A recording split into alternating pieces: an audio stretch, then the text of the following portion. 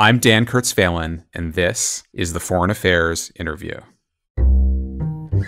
If Xi Jinping cashiers his closest friend, what does he get for that from the U.S.?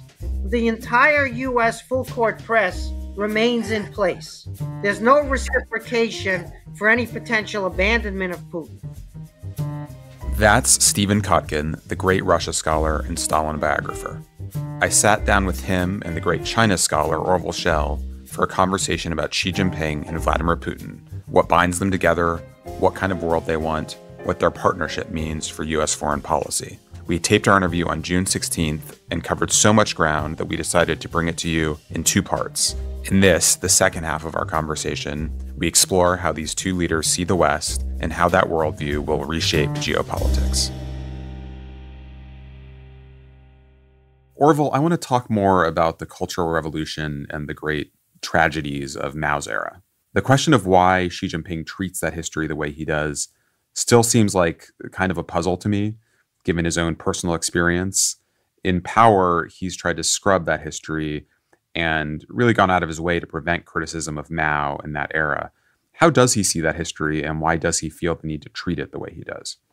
Well, it's interesting, isn't it, that despite the fact that he comes from a family that was really laid low by the Maoist revolution and humiliated, that he still lionizes Mao. And I think here this gets back to this idea of the sort of yearning for a restoration of greatness. You know, the first thing Xi Jinping did when he came to power in 2012 was he took the entire Politburo across Tiananmen Square to an exhibit in the National Museum that was called China's Rejuvenation, as if to say, this is what I'm going to do for you. This is what we need. This is what we want. We need to be a great power. And this is my agenda. And actually, what he borrowed from Mao was the deep and abiding need for enemies. And that's the way he fuels this idea, I think, of rejuvenation. What I think he learned was you've got to keep be on your toes. You have to learn how to be brutal. You have to learn how to compete and struggle and win. And if someone happened to remind him of the human costs of some of those, the results of those policies, is that the cost of progress or rejuvenation? How do you think he processes that? I think he views the Chinese Communist Party as China's only saving grace. And if you lose the party, you know, Steve said, you turn yourself into a Gorbachev show over. And so he staked his fortunes on the party, even though the party turned on his own family. And in a certain sense, you know, wreaked havoc on his family and on China. Remember, Dan, the alternative to one-party dictatorship in their minds is not a liberal democracy. The alternative to a one-party dictatorship at home is chaos, anarchy, implosion, warlordism, right? It's collapse. And so for them, even though that instrument has been used in ways that maybe had negative effects from their point of view, it's still the instrument, not just for Xi Jinping's own personal power, but also for preventing the alternative in their minds. And that alternative is not what we would see potentially, or what some Chinese dissidents would see. It's an alternative that they fear. And to a certain extent, the rest of the population in both Russia and China share this view that as bad as one-party rule or dictatorship, in Putin's case, autocracy can be at times, that the alternative may be even worse rather than better. We probably need to understand that in their minds, that's the alternative that they need to hold at bay. Steve, it's also a pathway to the restoration of greatness, which I think both Putin and Xi deeply yearn for. Yeah, the state is their one instrument. They don't have the same type of dynamism in the open society and innovation society, and they don't have the friendships, the alliances across the globe that are voluntary. They don't have the instruments that we take for granted sometimes, and that we even sometimes try to undermine crazily. Their instrument is the state. The state is a coercive apparatus. Obedience or quasi-military style discipline in the political sphere, suppression of political alternatives, censorship, which means not just suppressing some views, but also promoting other views very widely so that people accept a certain set of information and ways of looking at the world. So they have this coercive state as their instrument. They lack some of the other instruments that we have.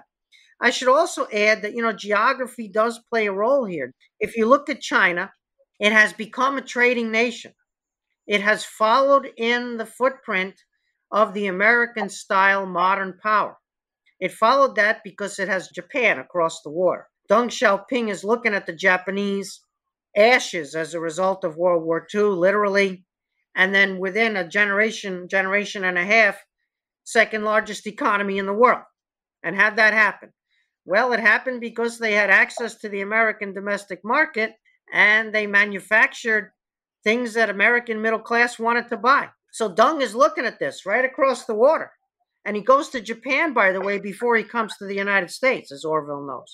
But the limitations on this are severe. First of all, they have no California.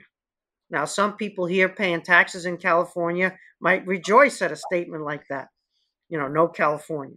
But for China, that means that they don't have that gigantic Western Ocean opening up into a region that they can trade with across that body of water.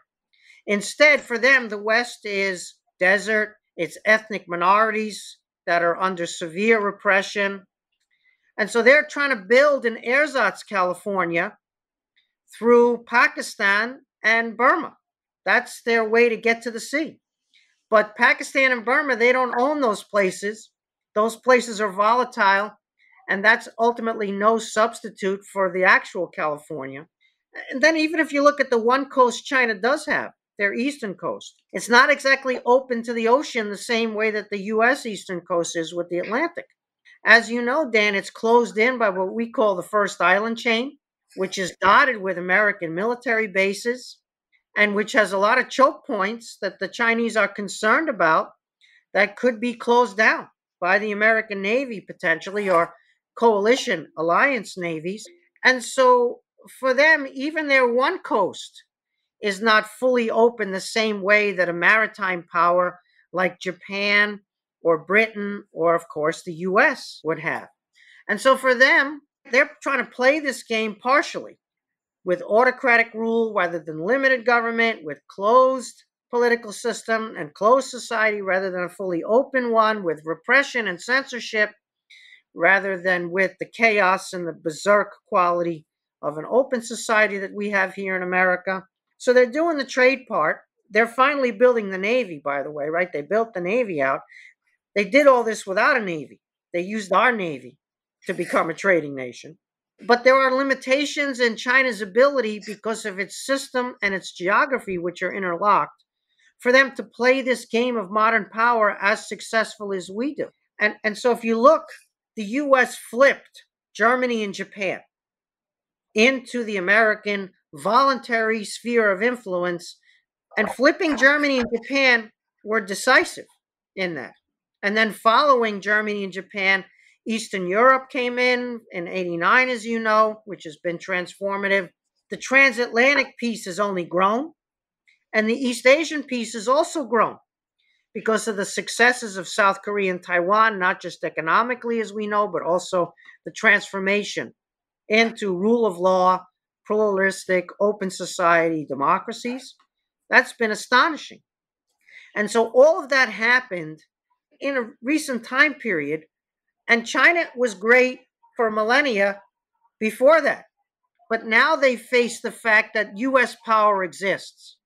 So when they talk about the 18th century or the Tang Dynasty or whichever one of their great historical periods they want to talk about, there was no U.S. power then. And so it's just a different game for them to play. So rolling back American power, right? That 9-dash line in the South China Sea, that's no accident, right? They're hemmed in and they're trying to push out, trying to loosen the American alliance system and the American military bases along the first island chain. This is a intentional, clear as day geopolitical strategy that they're unfolding. And we were naive about this, but it's rooted in the history and the geography, and they know that history and the geography, and we have to know it better. And so let's not allow them to flip Eastern Europe. Let's not allow them to flip Germany with economic ties. Let's not allow them to neutralize Japan. People speak about a multipolar world, and it just drives me insane. And they say, how could you be against a multipolar world, right? It's democratic, it's fair, and we all have to share the planet together. But then the poles are not the same. The U.S. pole is open, non-coercive, and voluntary for the most part. And people are asking to join, like Ukraine.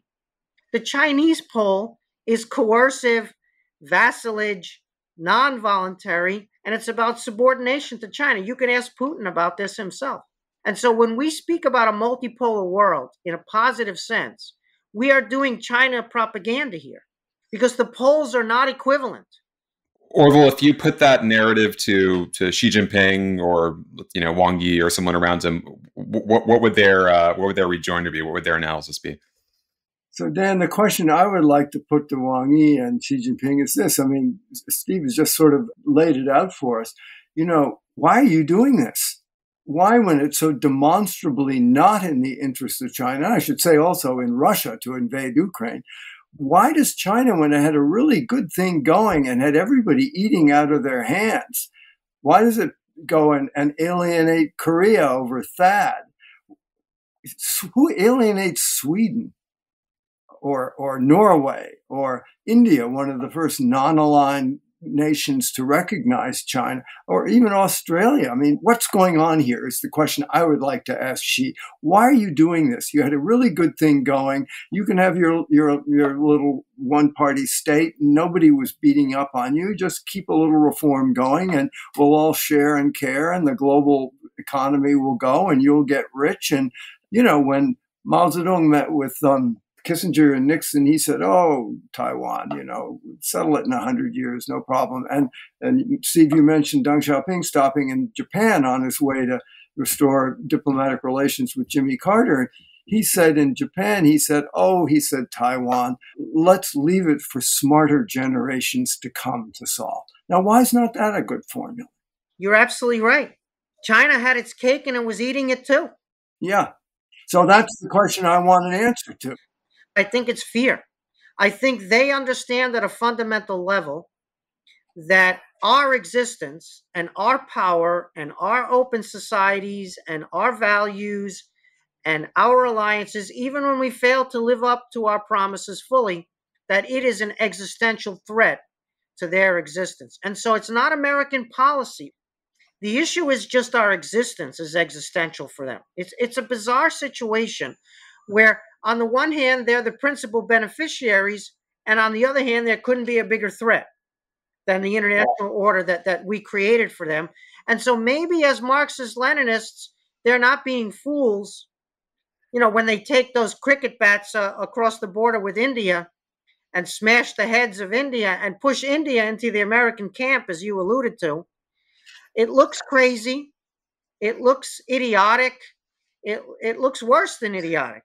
And yet maybe it's rooted in a cynical but profound understanding of the way they fit into the world going forward. Well, this is exactly the understanding that I think we need to understand better. And it has two elements. One is China's sort of deep historical sense of grievance. And the other is, of course, what are the animating principles that Vladimir Putin and Xi Jinping are guided by? In other words, what sets them off? Because in an autocracy, individual personalities of leaders get to write themselves very large. And I think there's some very mysterious questions that are very hard to answer. People always say to me, don't talk about ideology. I think you're absolutely right that when you have two such antithetical political systems, they cannot help but feel competition, even threat from each other. And I think that is sort of the radioactive core that helps make everything else so difficult to deal with now that Xi has really been He's committed now to what he calls they have some words in Chinese that aren't quite the Chinese model, but there's no doubt about it. He thinks that the people's democratic dictatorship of the proletariat is a better form of democracy than what we have. And that is a source of immense contention and controversy between us. We can say till we're blue in the face, we're not pro-regime change, we're not trying to contain China, but he's sure that the whole American establishment, that this is all we think about when we wake up in the morning. Well, you'll remember that this all began with John Foster Dulles, when John Foster Dulles said, we may not be able to win China over militarily, but we will get them by peaceful evolution, by soft power and one thing or another. And so this word, peaceful evolution, which sounds pretty good to us, is a total antichrist in China, because it's the color revolution. It's the underhanded way that they feel they're going to be undermined by the ideological differences and the preferences that people feel for one system over another. Steve, that ideological dimension in Putin's case seems a little bit harder to decipher. He invokes kind of cultural conservatism, and he obviously obsesses over color revolutions in the way that Orwell referred to, but it's a little less clear that he has some ideological commitment or a commitment to a kind of system that he thinks has broader relevance in the way that the Chinese Communist Party does. Yeah, it's different for Russia, Dan, because Russia is culturally European. China is not culturally European and doesn't care. It doesn't care about ancient Rome or ancient Greece. It doesn't care about the Renaissance and the Reformation. It's China. It's got its own story, which in their minds is grander than Western civilization's story.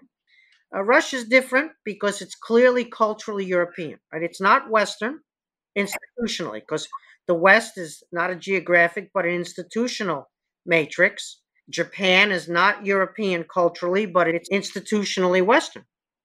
Russia is not Western, but it's European.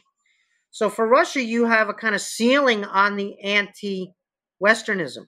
And so you can do anti-Westernism in Russia. It's mother's milk, and it's the way these regimes maintain their grip on society, their hold on power, and in Putin's case, the personal regime.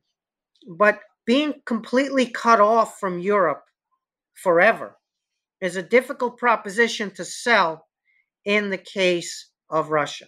And so we see now some rumblings about potential vassalage to China here. And of course, Russia doesn't decide to become a vassal of China.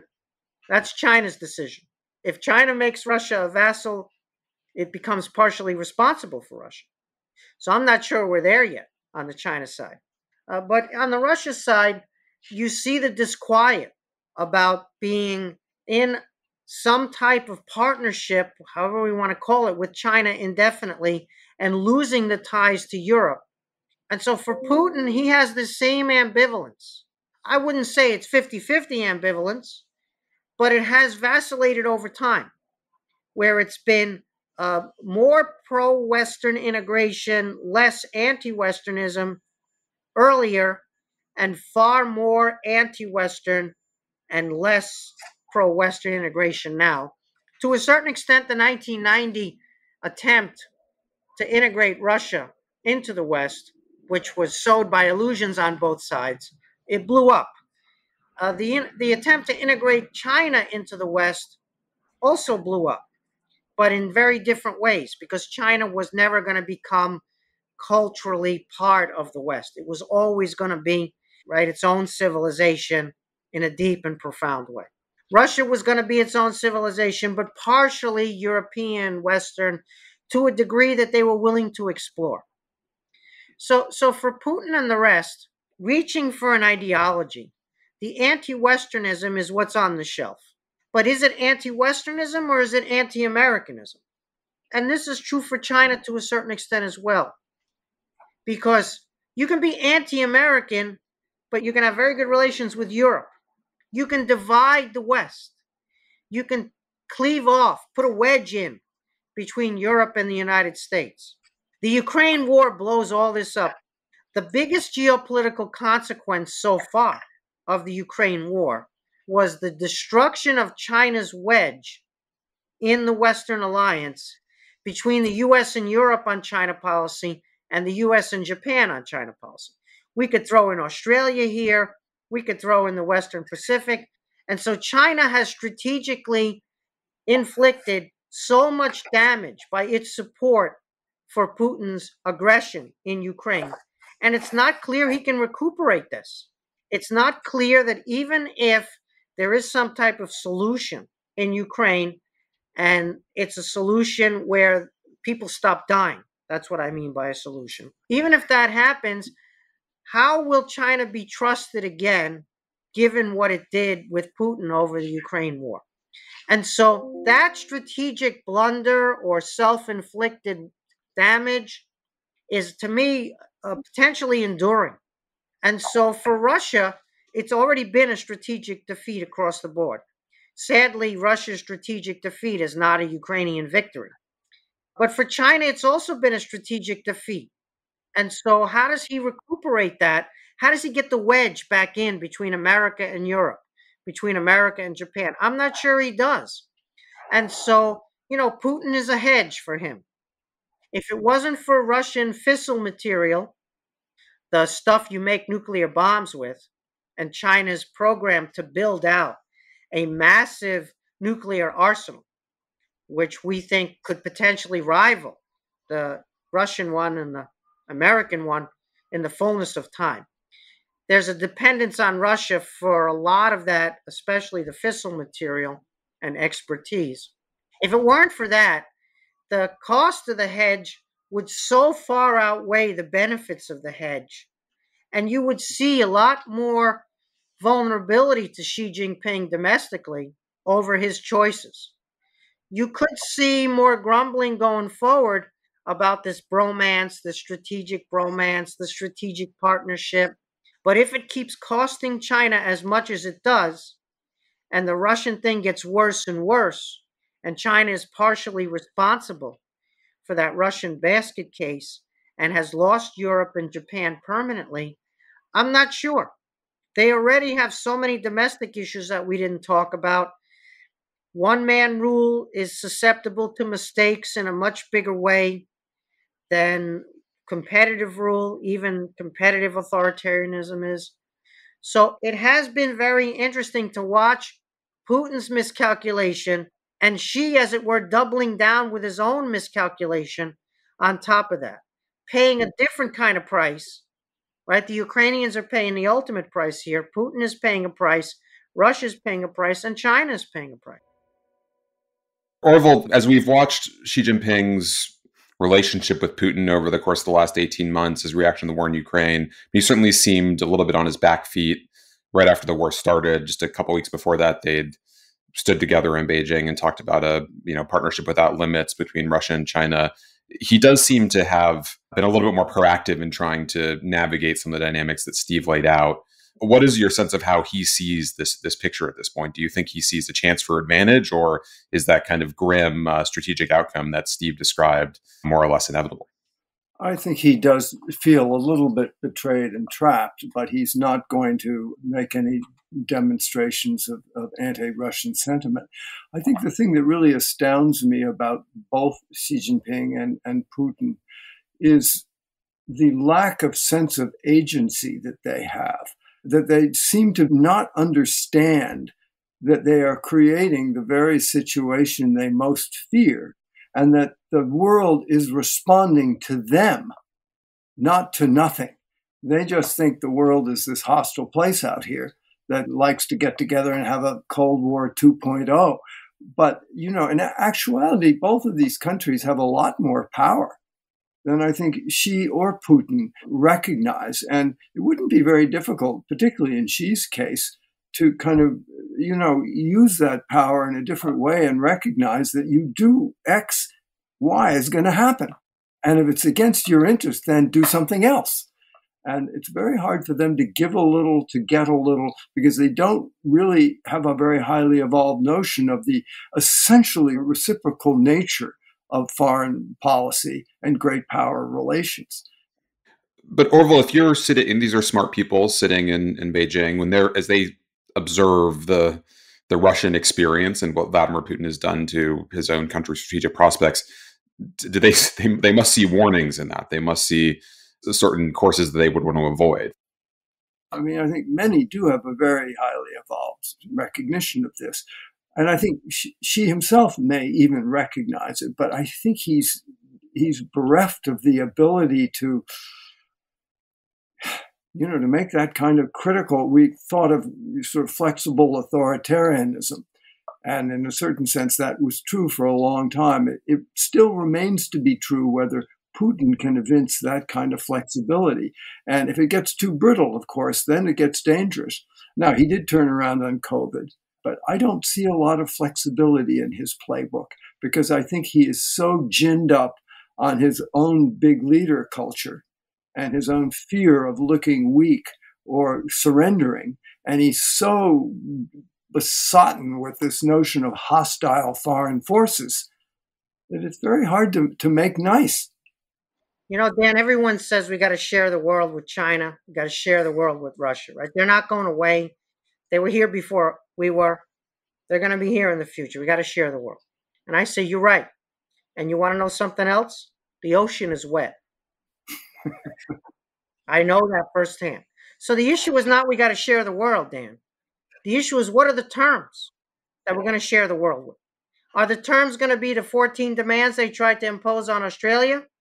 Or what they did to Lotte World and South Korea over the missile defense system? Or what they're doing with the cricket bats on the other side of the line that's in dispute with India? Or we could go on, right? What they're doing in Xinjiang, what they did in Hong Kong. Are those the terms that we're going to share the world with them? Because if those are the terms, I want to push back. But at the same time, I recognize, like Orville does, that we're in this together. It's a planet, and it's the only one we've got, than all the other cliche. But so the Soviets shot down KAL, the Korean civilian airliner. They shot it down, and we had evidence that they shot it down in real time. And we exposed that evidence publicly. And George Shultz went to Moscow. He didn't cancel the trip. Forget about some stupid spy balloon. They shot down a civilian airliner, denied it. We proved they lied, and Shultz got on the plane anyway. And Shultz got off the plane and demanded an answer for what they did. So China sends a spy balloon over the U.S., and Blinken cancels?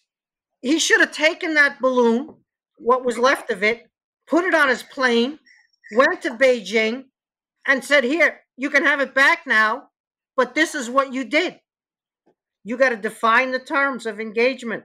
You got to create leverage. You have to make them be ashamed of things they do, not we're ashamed that we shot the balloon down and we can't release the report about what was in it. What would George Shultz have done with that balloon? He would have done just what I said. He would have put it on his plane. He would have never canceled the trip, and he would have demanded an answer. And then he would have continued with the diplomacy. He wouldn't have broken off talks. The whole point of diplomacy is not that you talk, it's that you create leverage, and then you use that leverage in conversation to try to make deals which support your interests. You have to make concessions. You don't get everything you want. Even with Gorbachev, Reagan didn't get every single thing he wanted. And yet, that's diplomacy. That's not getting on a plane and begging for a meeting or whatever else it might be, or canceling a trip when they do something that they should answer for, rather than we have to answer for it. When you look at the diplomacy around the war in Ukraine, China has, I think, responding to some of the dynamics that Steve laid out around its relation with Europe especially, made a big show of sending peace envoys, supporting peace talks. Can you imagine Xi Jinping making a serious effort to end the war in Ukraine? Do you see any substance to this? Anything he will do to constrain Putin at any point? I'm not sure I see evidence that Xi Jinping has this ability to date. And yet, as you, I think, are suggesting, it would be a stunning achievement for him. And if he really did want to reassure the world of China's constructive role, he could do something. And in fact, there are many areas where he could do something. But I'm not sure, and this is why I think we were having this discussion, is what is preventing him from playing a more constructive role in the world and a less destructive role in the world. I mean, why the belligerence? Why the wolf warrior diplomacy? No one believes that he's earnest in question of bringing peace to the Ukraine, but he could be. He's got a problem. Vladimir Putin. Yeah. Right? We see this, Orville, with North Korea. Yeah. China can't give up North Korea. If it gives up North Korea, it ends up with unification of the Korean Peninsula with the South, the same thing that happened in the German case, as the winner of the Korean War. And then a U.S. military base even closer to China's border than it is now. And so the North Koreans drive the Chinese up the wall, as you know. But they bite the bullet. We could end up with a giant North Korea here with Vladimir Putin. Let's remember, he goes to Beijing, the Olympics, big ceremony, bromance, partnership with no limits, and then he unleashes this crazy war almost the day he sets down back in Moscow, which upends China's strategic wedge with the Europeans. Then Xi Jinping makes a play and says, you know what? They're not going to use nuclear weapons. Remember that? Remember how China intervened to prevent the first use of nukes over this war and how that was supposedly a big diplomatic accomplishment for Xi? And how many days later does Putin announce that he's moving tactical nuclear weapons into Belarus? You know, so much for my friend and strategic partner. I've just semi-humiliated him in public by making this announcement over Belarus. So I don't know what these guys are talking about one-on-one, but I'm getting a sense, Orville, that the problem is less Xi Jinping here exerting his leverage than it is Putin. Let's remember that the Chinese didn't have much leverage when the war first broke out, largely because they haven't been supplying weapons to the Russians, which has been really important. At the same time, they've got leverage now that they didn't have before, because some very large percentage, perhaps as high as 70% of Russian chips, semiconductor chips, are coming from China now. They're not coming directly, they're going through Dubai and then through the Dubai port, overland through Iran and other ways, across the Caspian, etc. Our friends in Virginia understand this a lot better than I do, although I was in the Emirates recently to discuss these questions. In any case, they have some leverage now. And so those semiconductors, whatever level they're supplying, it's a very important level for Putin.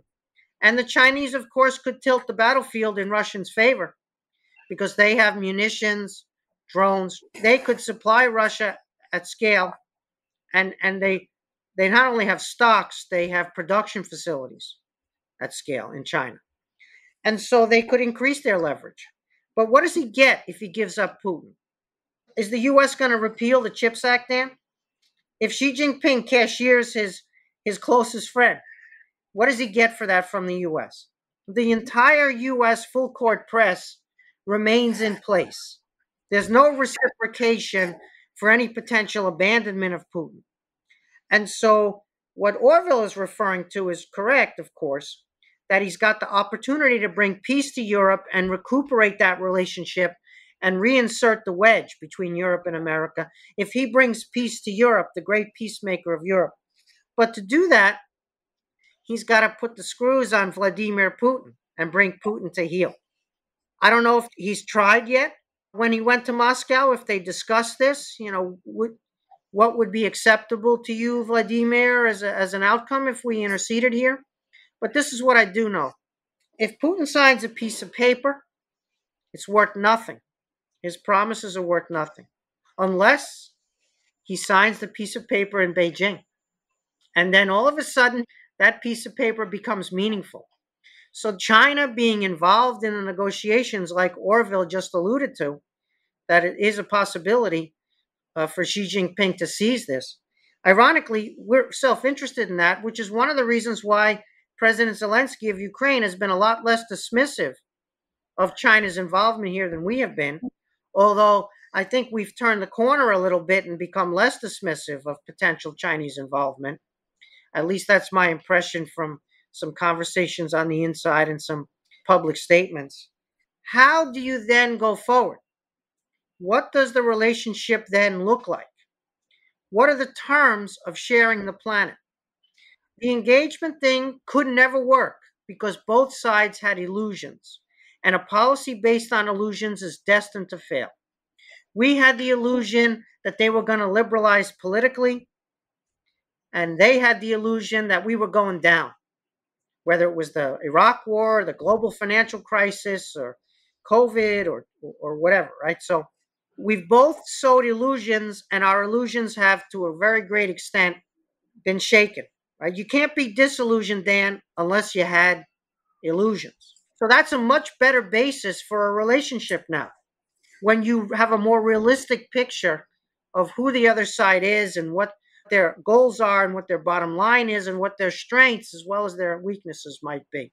But I just want to say that the puncturing of the illusions is a positive for me. Engagement blowing up and Xi Jinping rediscovering through this Ukraine war that the West is for real, those are really positive steps now that need to be consolidated with effective diplomacy and with creating leverage and using that leverage and all the other things, alliance system and that we've been talking about. So ironically, I'm actually more positive about U.S.-China relations now than I was during the heyday of engagement. Orville, as you look at both the potential for the U.S.-China relationship, but also the interest that we, the United States, have of preventing a full, Sino-Russian alliance, full Sino-Russian convergence, what, as you look at our forward-looking options, would you be pointing policymakers towards in the next several years, say? Well, I think both Putin and Xi recognize that if the world is decoupling, and I think it is, maybe not completely, but that's the trend line, they really only have each other. I mean, Iran, a few other bits and pieces, maybe Pakistan or Hungary, doesn't quite do it for an alliance.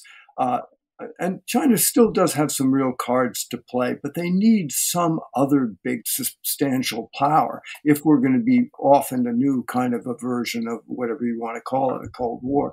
So I don't think that they're going to be able to push each other hard enough to actually lead. Interesting, you're optimistic, Steve, but your optimism, I think, is born out of a world of logic and reason. You can see that it would be in the interests of nations to do things.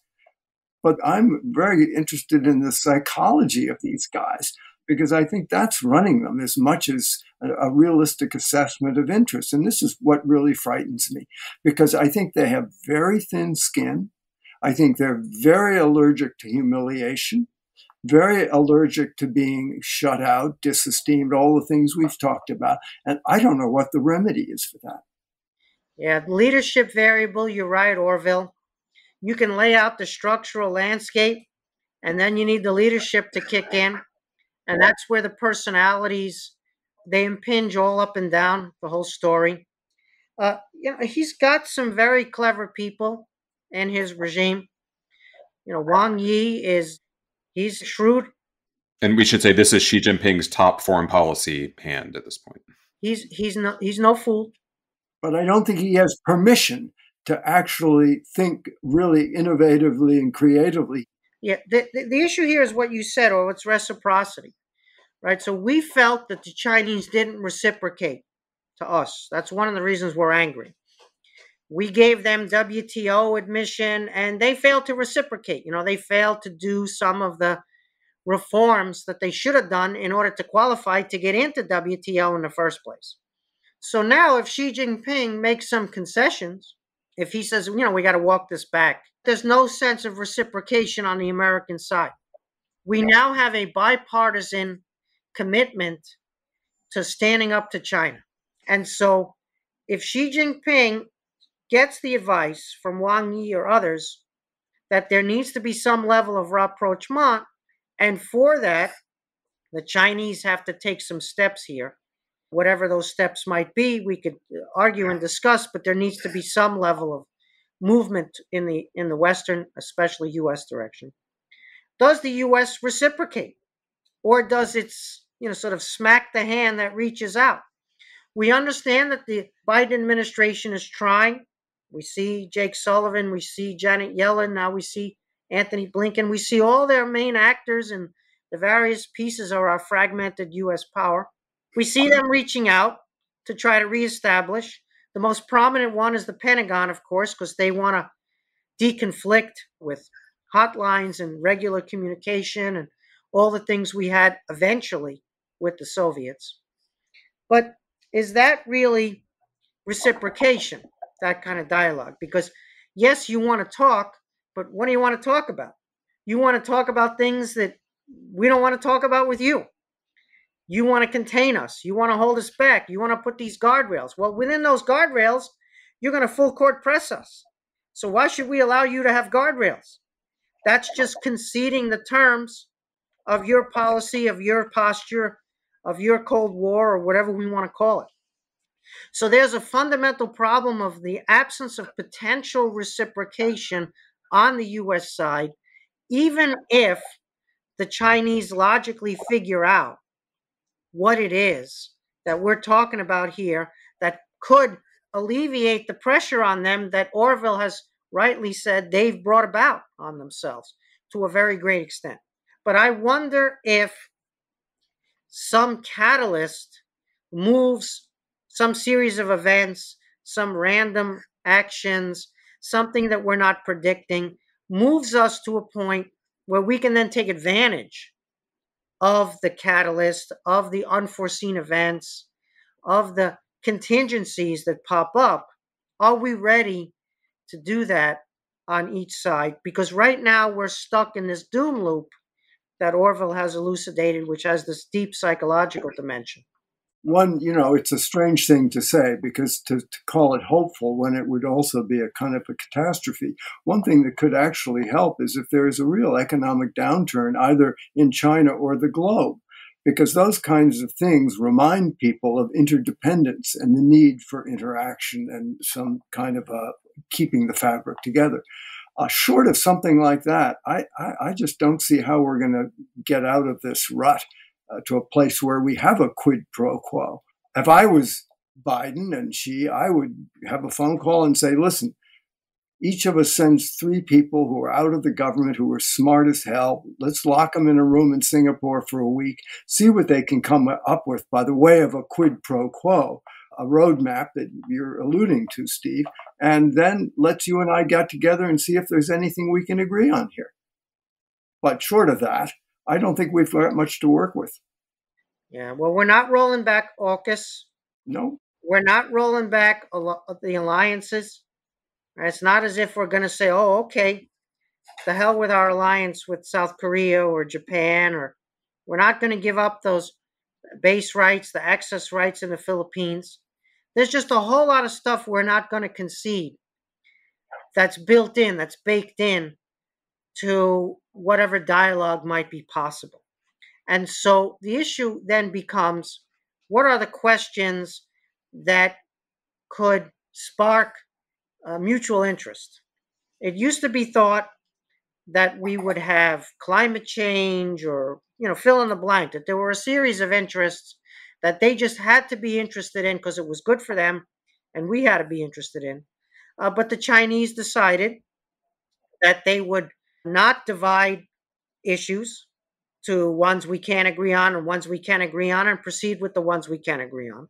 They decided that it was all or nothing, right? Either we were going to walk, it was a whole package. You wanted to talk about climate? Well, we want to talk about your bases and your tech export controls and everything. So for me then, Orville, I don't know if this is a fantasy on my part or an insight or neither, but the issue is, how do we get a concession where they're willing to divide some issues so that some issues are worthy of dialogue from their point of view, even if other issues can't be talked about, let alone resolved.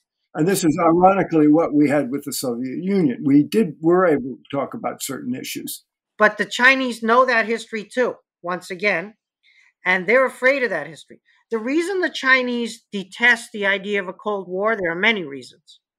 One reason is they don't want to be the Soviet Union, right? That's not a good place for them to be. The idea that there's going to be a Cold War and the U.S. is going to play the U.S. again in the movie, Well, Orville, who's going to play the Soviets? The Chinese don't want to play the Soviets in that. And this separation of issues, where some issues are worthy of conversation while others are not going to be resolved. If we could get to that through a crisis, I hope not the kind of crisis you discussed, but some crisis whose consequences were less severe, and we could seize that as an opportunity and get to the point where we could have some issues where there's recognized mutual interest and where each side would have to make some concessions to make it work. And then we would have an actual dialogue that could expand and contract over time. Before we put the two of you on a plane to Singapore to huddle with some Chinese counterparts along the lines Orville suggested, let me close by getting each of you to just briefly give some consideration to what happens after these two, enormous figures are no longer dominating their own countries and political systems in the way they are. Do you see the changes they have made to their systems as irreversible? Is this something that will continue to shape? Will we see the kind of system we've seen under these figures persist under different leadership after them? What does this look like after they leave the scene? Steve, let me start with you on Putin. Everybody dies. Cemeteries are full of indispensable men, right, as the cliche has it. Stalin died and Mao died. But then, Dan, here we are. Stalin died and Mao died.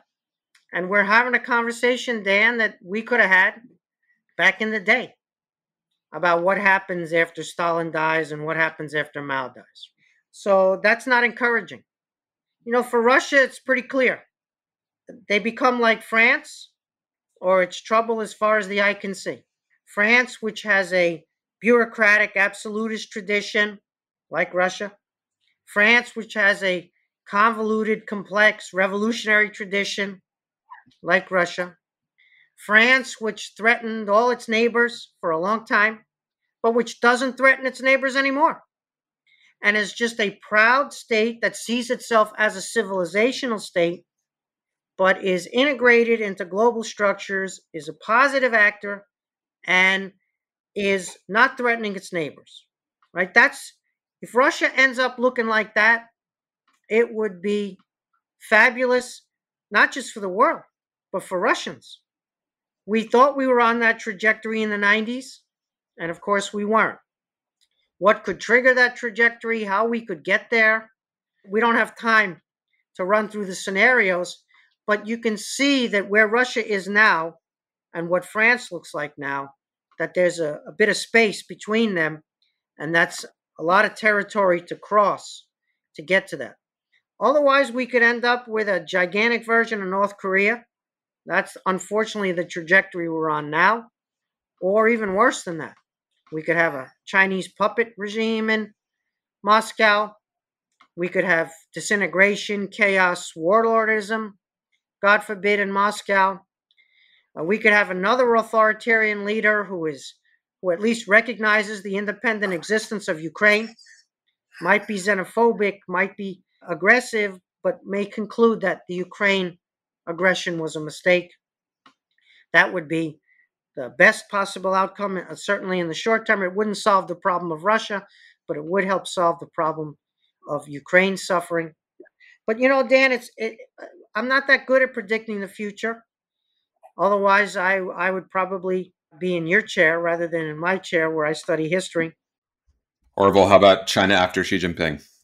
Well, Xi Jinping too will pass. And I think it's important to remember as we contemplate that eventuality, both in Russia and China's case, but particularly in China's case, this country and society is one of the least resolved societies that I'm acquainted with. And what I mean by that is there are a lot of conflicting forces, historically speaking, which lie beneath the surface. And different times, different mixes of these forces express themselves. So there is a kind of a more open, democratic, cosmopolitan, sophisticated, global side of China. And I think with Xi Jinping's passage, it could give an opportunity for that side. I mean, my God, there's so many smart Chinese scientists and writers. I mean, this is not a country filled with idiots, but it's a question of leadership and who allows whom to rate themselves a little larger in society. So I think China has a lot of potential, but I just think we're stuck with a rather retrograde leader that until he either wakes up or moves on, it's hard to see a change coming. And I may be surprised, but changes are incipient within China, and there's potential for it to go in any number of directions, and we've never predicted one